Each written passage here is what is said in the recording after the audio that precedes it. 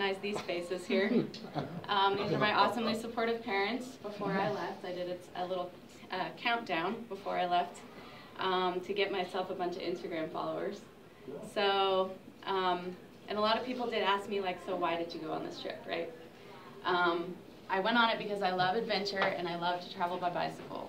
I think it's like one of the coolest ways to experience a place because you're completely surrounded by what you're going through.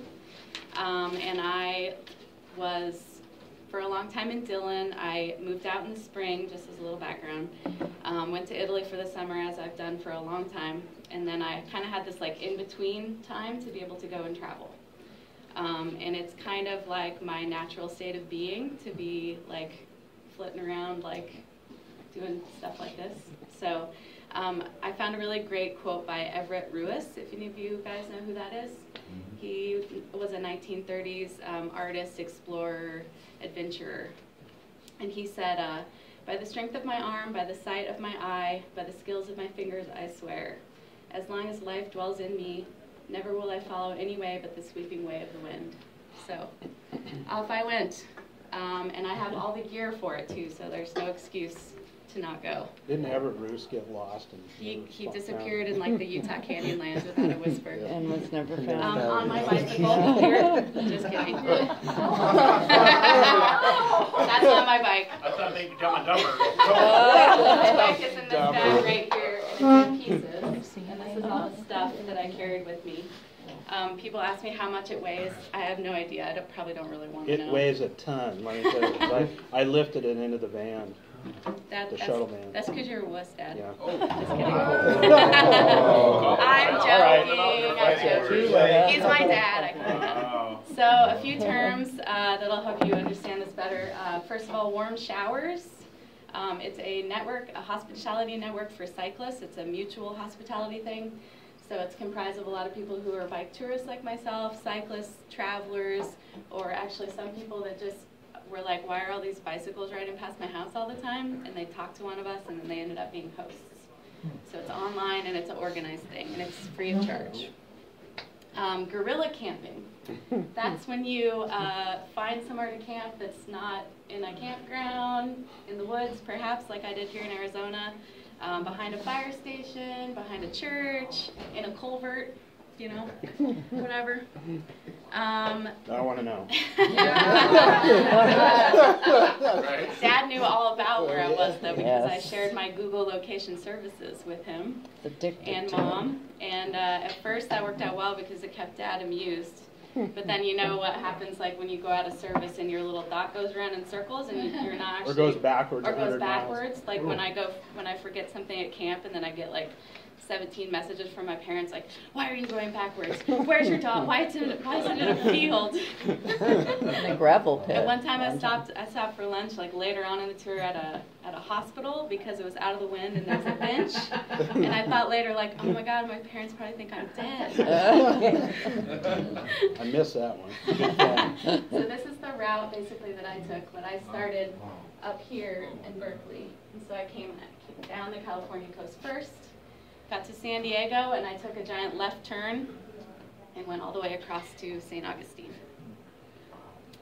Started in Berkeley, as I said, on October 7th, spending some time with my brother and his girlfriend, and this is my Uncle Brian, Mom's brother. On the ferry ride over, the very first day, I met these two sisters, and this is Colette. She lives in Pismo Beach. They're cyclists themselves. And she said later on, if I end up in Pismo Beach and she's there, she'll put me up for the night. Big Sur was one of the coolest parts of my whole trip, and I got there like in the first few days. This is like that classic bridge that everybody thinks about. And if any of you guys know that Big Sur had a whole bunch of like mudslides, landslides from forest fires the summer before. So they had 3 closures at one point. One of them was south of Big Sur Pfeiffer State Park, and that one's now reopened. But the one by Gorda, about 16 miles south of that, doesn't reopen until this summer. So I had to figure out how I was going to get around that thing or what I was going to do. And that unfolded in a cool way, as they always do. But first I had to get there. I was using, this is the first slide closure. That bridge was still closed when I came in. So the locals had built a path for themselves, and what they would kind of do, it's like a 2-mile long path because the bridge was out, so a lot of people would park a car at the south side and a car at the north side, and they would walk over, take their kids to school, walk back, walk over, get their car, drive into Carmel, go to the store, hike all their groceries back, drive home. So it was like a whole day. So to everyone's amusement, I hiked my gear and my bike up the trail so that I could stay here. And I got to ride the big, like one of the most beautiful sections of the Big Sur coast with zero traffic, which was probably never going to happen again, so that was really cool. And I stayed with friends of friends. This girl that I worked with at the Fondue restaurant in Dillon hooked me up with some of her friends, like these off-the-grid hippie types. They were wonderful. I had a tent set up on a lawn that looked over the entire coast. I could see whales out of my door and things like that. And then we got to figure out how to go through this closed slide. So I was going to go back out and ride all the way around to Highway 101 and then end up by like San Simeon, south of there. When I was in that area talking with the locals, they're like, there's one more road, but I wouldn't ride on it, it's really busy. You could hitchhike, or you could just ride through the slide at night when there's nobody there. And I'm like, cool. Let's do it. Good thing you didn't know all this stuff, right? So they said do it between midnight and 3 a.m. So I said, well, that sounds entertaining.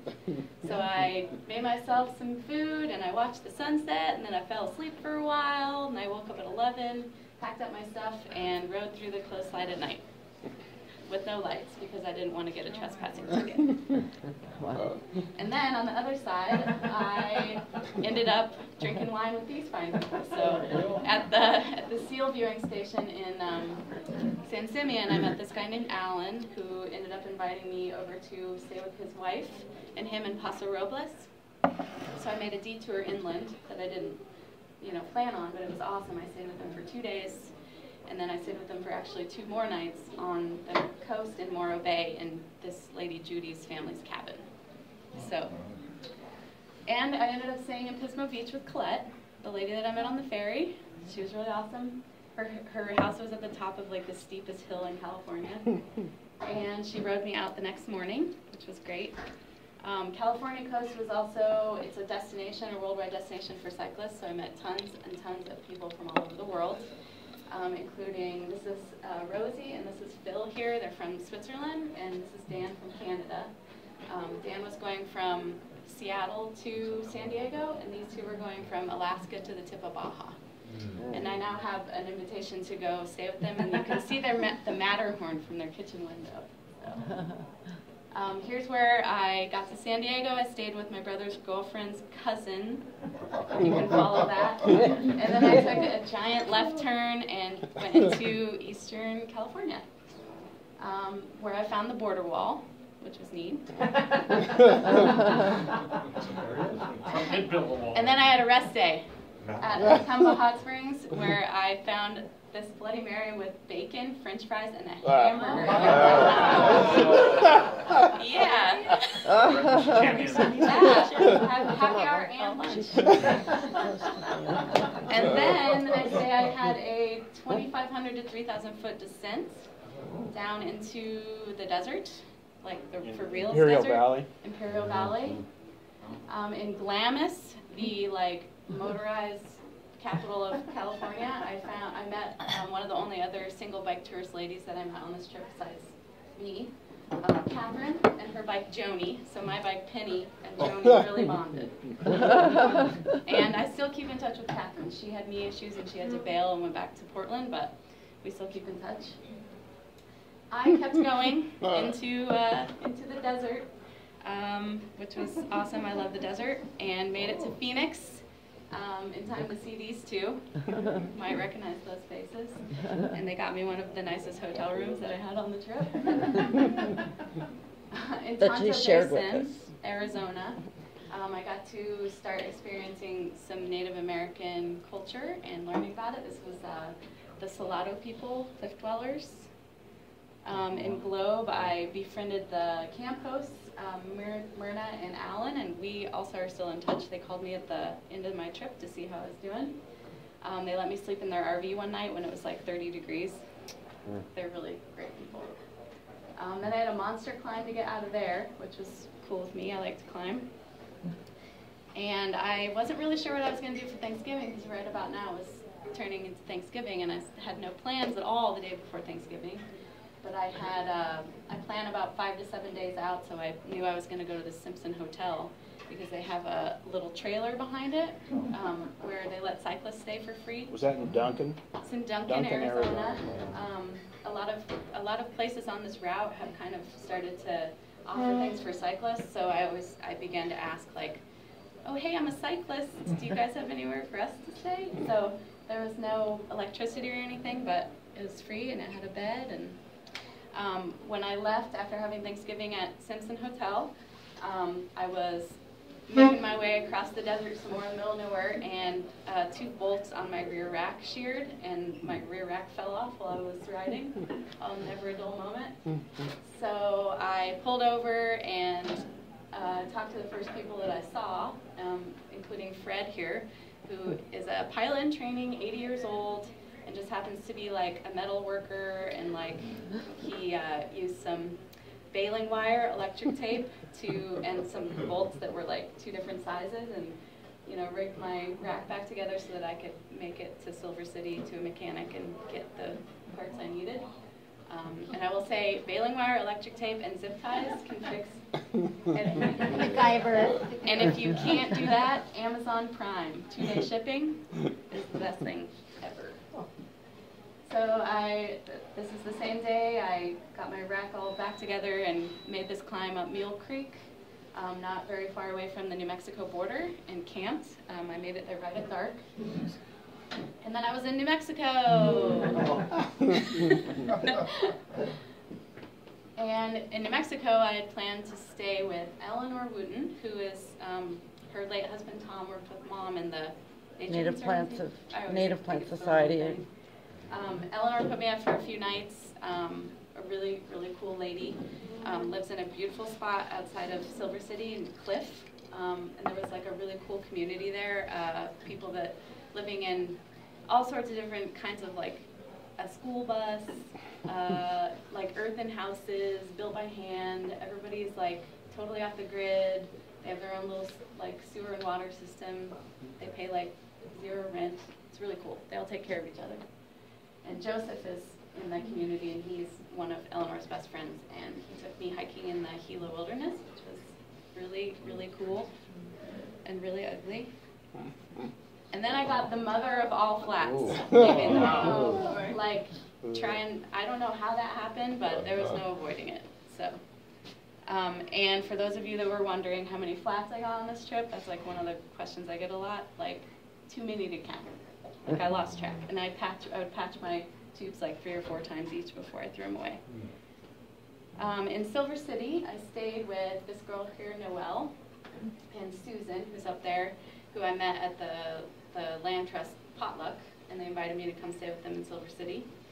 I was going to go ride my bike up to the Gila Monument, but I wanted to spend more time with them, and they actually said they hadn't seen it in a while, so we did like a family trip to the Cliff Dwelling Monument and the hot springs.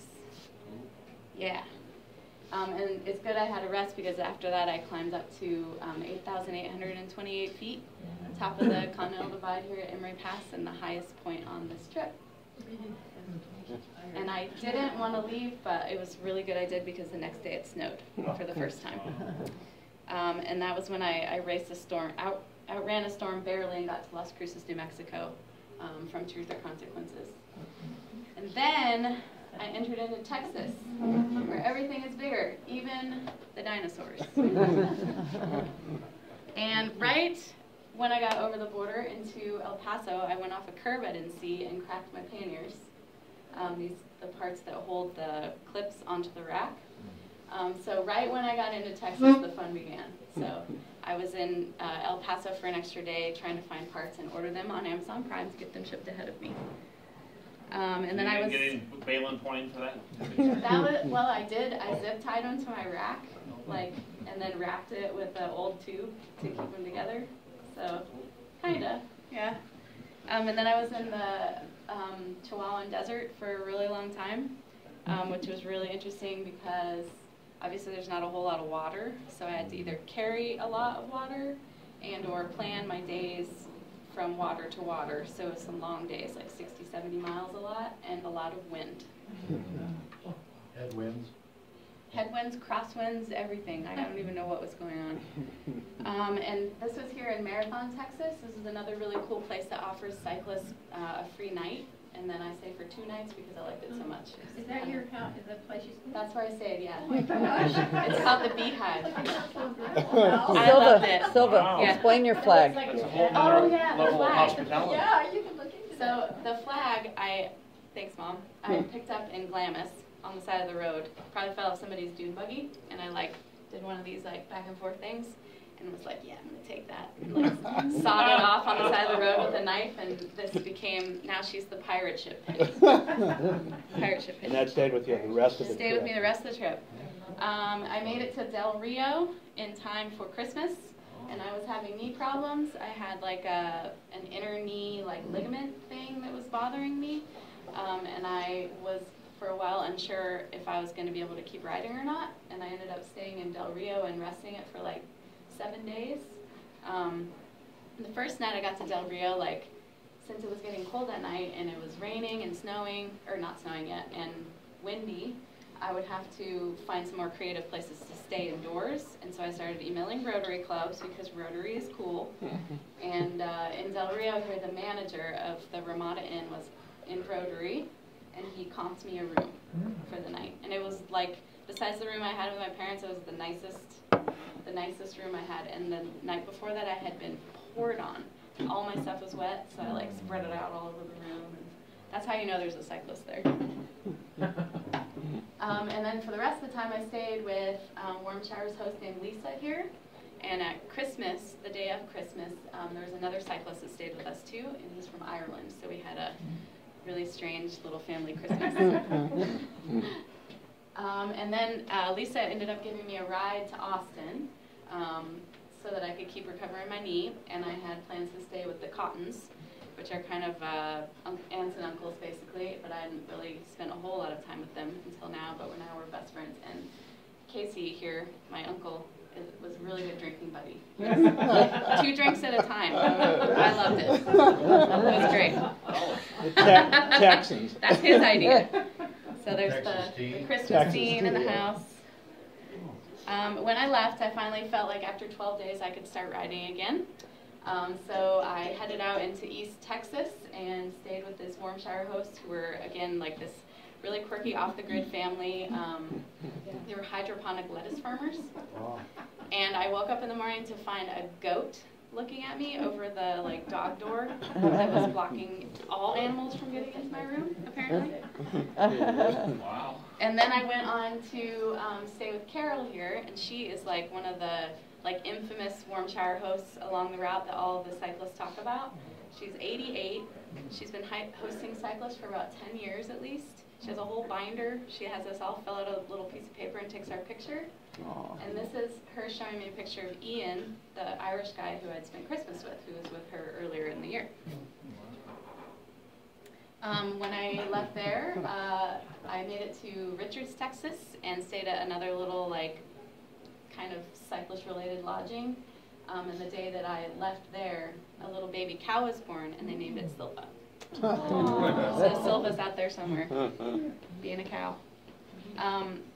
So this was another one of my creative housing situations. I emailed a bunch of campgrounds, and this one just happened to be a nudist resort.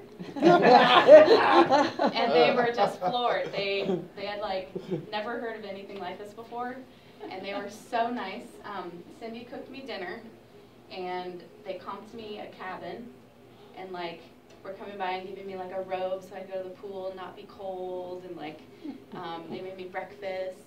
And everybody was clothed because it was cold. But they told me to come back on Easter because apparently they hide like 1,000 Easter eggs with silver dollars in them. And if you can imagine, it's warm then, so there's like 300 to 400 naked adults running around looking for Easter eggs. That would be cool. Sounds entertaining. So Road trip. I finally, John. see you all there. See you all there. So I finally made it to Louisiana on January 13th, and I was so stoked to get out of Texas because I'd had rain, snow, flats, knee problems, Wind. you name it. And right before I got to the border, my tire failed, my rear one. It had a little gash in it, and it kept pinching my tubes. But it just kept, I think I replaced a tube 3 times that day. So I went to Maryville, Louisiana, 6 miles over the Texas border, ordered myself a tire to come 2 days away, and then this happened. So I thought I was skipping winter. What's that mean, John? What's that mean? No, I'm asking John. Yeah, don't joke. Don't joke. What that means. What the flip? What the frost? What the frost? What the frost? What the freezing? So. One of the words you can't say on radio. Yeah. Or recorded phone. So I was in Maryville, I think, for 3 days and 4 nights, I think, staying in a Warm Showers host. There was a trailer behind a museum. The top temperature in there was 60 degrees with a little space heater, but it was way better than being outside. And it was free of charge, thank goodness. So I waited for my tire, replaced my tire, and then I waited for the roads to get sort of better. The first day was okay. The second day, I fell on some ice, but I made it through that. Even the swamps were frozen. It was very cold. It was 2 or 3 days of riding in weather that was between 20 and 35 degrees. So, down jacket. And then after it stopped snowing, it started raining when I was trying to get to Baton Rouge. So it was kind of this pattern started that continued for a while where it was ride a day, rest a day, because it was raining. And this day I hid out in somebody's house for one giant rainstorm. I hid out in a restaurant and they fed me crawfish etouffee through a second one. And then I finally made it to Catholic Church in Morganza, Louisiana, where I spread my crap out all over the church. Again, how you know there's a cyclist. And I slept on a little bench in the corner. Finally made it to Baton Rouge. There's the big old Mississippi and some sun. I stayed with another Warm Showers host named Mark, who actually is one of the founding members of Warm Showers and who kind of helped create it way back in the day. And we met the LSU mascot, Mike the Tiger, before I made my way towards Louisiana. Slept in a garage on the way there, which was cool. And then I made it to New Orleans, which was one of the things I was looking forward to the very most. And it was Mardi Gras, not Mardi Gras the day, but Mardi Gras the season. So I got to see some parades and eat a whole lot of king cake, which is kind of like a donut, a traditional food. And beignets. I ate my weight in beignets at Café du Monde. I saw some voodoo stuff, which was cool. King cake. And this is who I stayed with. Her name's Tammy. She's a friend of a friend. Actually, I posted on Facebook like I did occasionally, does anybody know anybody in New Orleans? And a friend in Italy hooked me up with her. So, seafood boil. If any of you have ever been down there, they do a big, huge boil of everything that you can get from the sea, crabs and crawdads and corn and everything else, and then you just stuff yourself. After four or 5 days in New Orleans, I kept on going, made it over the Alabama border. This is the Shed. It's a nationally renowned barbecue joint. I stayed with a Warm Shower host who took me there. And then I had my first day of camping in a very long time under a building here on Dauphin Island. And I had a pretty awesome sunset, too. Took the ferry over and then finally made it to Florida. And then if any of you have ever been to the Destin area, there's sugar sand, and it's so fine and so white, and it squeaks under your feet every time you walk. It's pretty cool. And the route goes inland from Pensacola, but I decided to stick to the coast because it was so beautiful and I wanted to see this part of the country. I had like one day of sun and one day of clouds, but no rain, and then it started pouring. So I ended up cutting back inland instead of sticking to the coast, which was beautiful, but I missed some more Gulf Coast because it was like this. One day I had to just kind of make some distance, and so I rode, I think, 6 hours in pouring rain to get to a Pizza Hut where I was supposed to meet a Warm Showers host.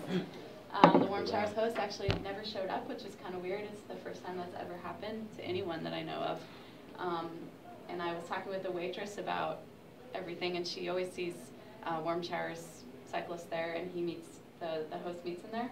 And there was a guy behind me who was like, I have a 3-bedroom house. You're welcome to stay there for as long as you want. I know it's raining again tomorrow. You can stay there. So again, I went there and took over this poor man's house with all of my wet stuff because everything was wet. Dried it out, stayed there 2 nights, and then headed on my way. And this is in Monticello, Florida, in the woods again. And I stayed with more Warm Showers host Maria and her wife Diane. Maria has MS, and Diane has broken like 3 different bones in the last month, and they're trying to move and all this stuff, and they're still hosting us crazy people. So they're incredibly nice. I helped them like feed their goats and get their eggs and whatever I could do to help them. And then I camped behind a Baptist church in Wellborn, Florida, middle of nowhere. And in the middle of the night woke to what I thought was rain, but was actually sprinklers. So I got up and put whatever random things I could find on top of the sprinkler heads to make them stop, and then went back to bed. The next day, this was one of the coolest days of the end of the trip. I pulled over in a driveway to check my map, and this woman said, "Can I help you?" And I said, "Oh, I'm pretty good." She said, "Here, have some water. Here, have some strawberries. Here, go to this park down the road. You can't miss it." And she beat me there and paid my admission into the park. And she also told me to like go stop by this dive shop that's world famous if you're a cave diver, called Amigos. People come from all over the world. Like when I was there was some Croatians, some Swiss people, and some Canadians that came through to get their tanks filled and go diving, because there's like hundreds of caves to dive in this area outside of Gainesville. And in Gainesville, I spent a couple days because I met up with some parents of this guy who used to deliver beer at the restaurant I was working at. He had been telling them about my trip, and they wanted to come and meet me, so I stayed an extra day for that. And then this is Palatka, which is just like a nowhere kind of place near St. Augustine.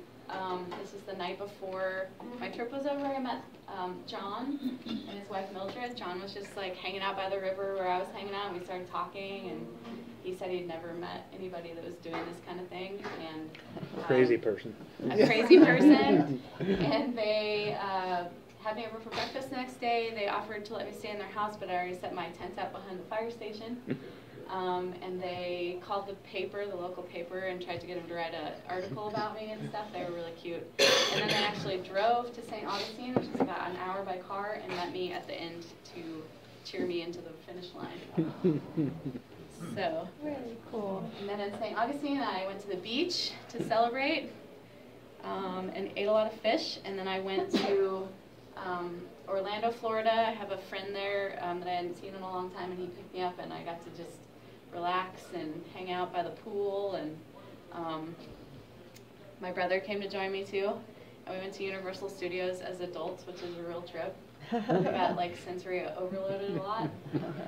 And then we all went to Braves versus Nationals game, spring training in Orlando. More celebration. And the rest is history. Till the next tour. So thank you guys for taking so much interest in my trip and for letting me speak. I really appreciate it. That's great. All right. Cool. If you have, I know you have to get going, but if you have any questions, I would be happy to answer them. Thank you. 6 hours in the rain. It was like standing under a shower. It was cool. Are you going to try something again, do a different route? Are you going to do this again, or is it Definitely. We need to get you on Ellen, the Ellen show. DeGeneres show? Yeah. Okay, hook me up. Yeah, I love to travel. I love to bike tour. This is my longest trip and my longest trip on my own, but I've been like to Vietnam and Laos and Thailand, Mexico, Europe, all over Colorado. And so your knee's okay now? Yes. My knee is healed. Did you just strain it, or what did you do? I think it was probably just like a what the Repetitive heck, motion you just kind of have been thing. riding Right. Yeah. every single day for 3 months. Right. What's going on? Okay. Yeah, overuse maybe a little bit. Tell them about when you went to Vietnam and Thailand and, well, she went on a bike tour with a group, not a large group, just a group There of was friends. 5 basically. of us, yeah. Yeah. For 6 weeks, I guess, and it was John. through northern Vietnam and Thailand. Jail. Right. That's another talk. Another time. You should check into the tour of the Swan River Valley in Montana out of Missoula. It's a great bike to ride. Awesome. But you're riding with. So are we doing the 27th? I'll just steal their Sit route with and do it Greg. now. I haven't had a chance to talk to him. Awesome. Thank you guys. Yeah, thank you. Greg, where are we? Susie, where's Taylor? Oh, yeah, Susie, no. Greg? Courtyard. Thanks, Sue. Good job, thanks. Thank you. That was neat. So, Well, you got quite a you talent get for with meeting you on- people. and Yeah, it's stuff. really fun. She does. I love to meet people. I left this on. This is Oh, still on. thanks, Mom.